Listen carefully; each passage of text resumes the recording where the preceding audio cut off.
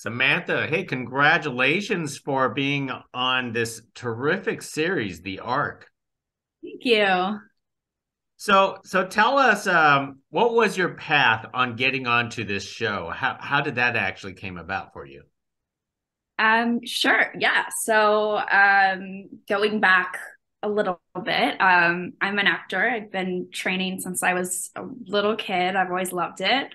And I recently moved to Vancouver and was kind of doing the whole audition grind out here. And I knew at the time that my father, Jonathan Glassner, was working on a science fiction show. And honestly, I didn't know a ton about it. In the past, he had never kind of given me an opportunity to audition for anything. Like we always kind of kept our work separately. But he called me one day and he said, there's a role on the Ark that I think would be a really, really good fit for you. Do you want to audition for it? And I said, sure, send the sides. So he sent the sides over. I taped. I absolutely loved the character.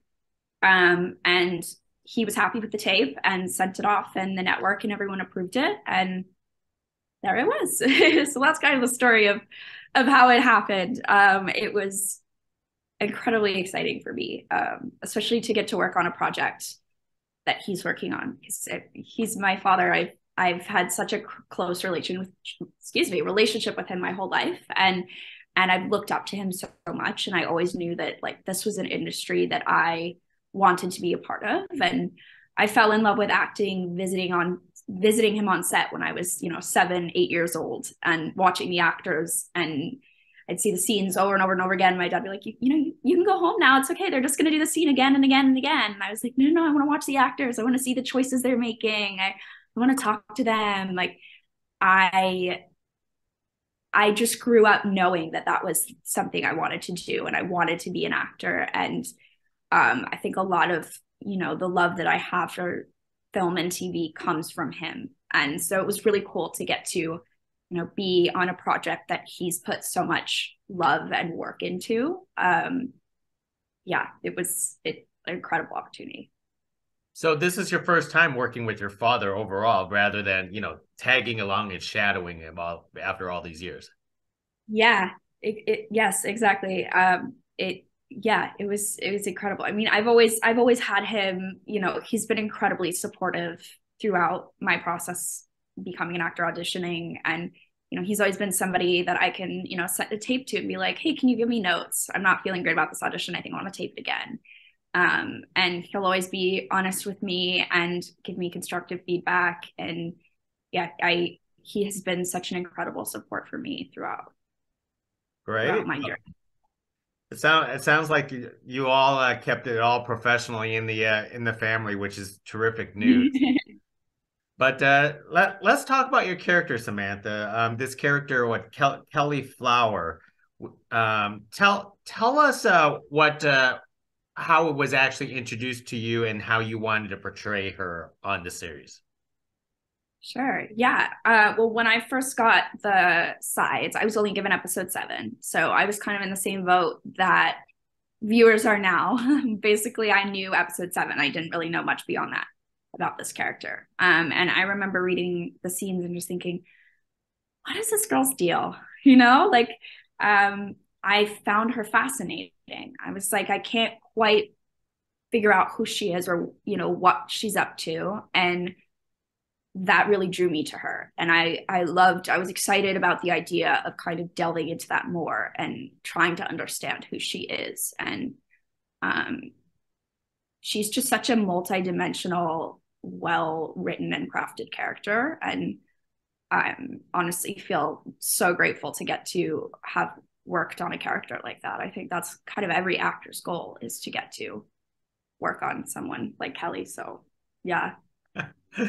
So so supposedly you don't have the inside track to this mysterious character. Do they at least tell you how many episode arc that this character will be, or is it going to be a permanent recurring character? Well, so I was told when I auditioned that they weren't sure how many episodes she would be in.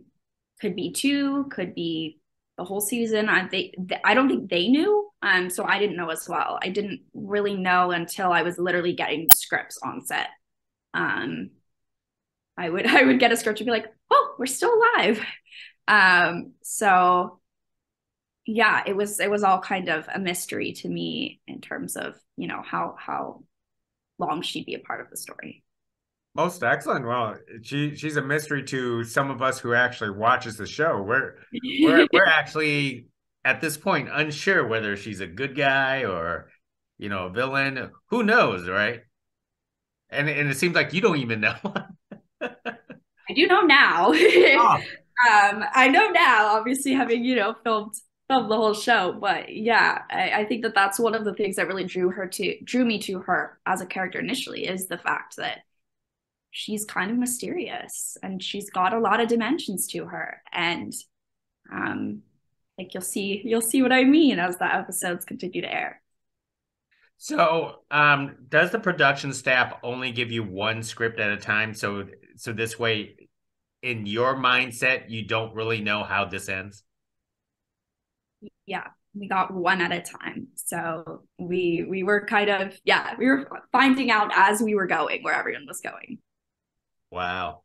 Well, for some of us who watches the show, and for some of us who hasn't watched the show, tell us about you know, this Arc 3 that you actually, you know, were on. Because, you know, people who watch the show are familiar with Arc 1, but Arc 3 is very mysterious because it comes after Arc 1, obviously.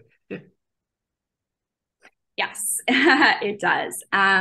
Well, so basically, what we know based on episode 7 is that there is another arc, and everybody on this arc, with the exception of Kelly and Ross, her friend, initially, although if you watch the episode, Ross does die later, so that it's just Kelly, but everybody else is dead. And so, you know, you see the crew of Ark One kind of wandering around finding all these dead bodies, and Strickland finds the body of his husband, and you know, the captain's body falls out of the closet, and all of this dark, creepy stuff going on, and it's very mysterious. And um, yeah, I think the crew still doesn't really know what to think about what happened. Yeah. And you know, shadowing your father for so long, what is your love of sci-fi? It sounds like you enjoy this going into these big sets after all these years. Yeah. I mean, I grew up, you know, watching sci-fi, watching adventure, and watching, you know, kind of anything and everything. I mean, you know, it's my dad's world. It's what he works in. So I grew up, you know, getting to watch all these incredible films that he wanted me to see, and shows, and, you know, like the Twilight Zone, for example, was something I was exposed to a lot as a kid, because my dad would say, this is such a great example of science fiction. I want you kids to watch it, like things like that. Um, so I just grew up with like a huge respect and love for this craft and for TV and for film. Um, it's kind of what I know. It's kind of, you know, I grew up around it. Well, it's certainly going to open doors for you, Samantha. But before, one more thing before I let you go, give us a preview that we haven't seen yet for this show. What should we expect for Kelly Flower? Ooh, um, Boy, that must be the toughest question then. it is. It is the toughest question just because I don't want to give anything away. But I will say there's a lot of excitement to come. That is what I will say. I think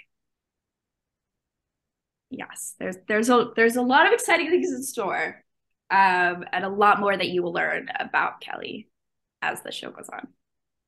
Most excellent. What I love this show is because everyone has an excellent chemistry with the cast, and you joining them in one way or another will make it even a better show. Thank you very much, Samantha, for speaking to us about the Ark. Of course, thank you. Thank you. Next time.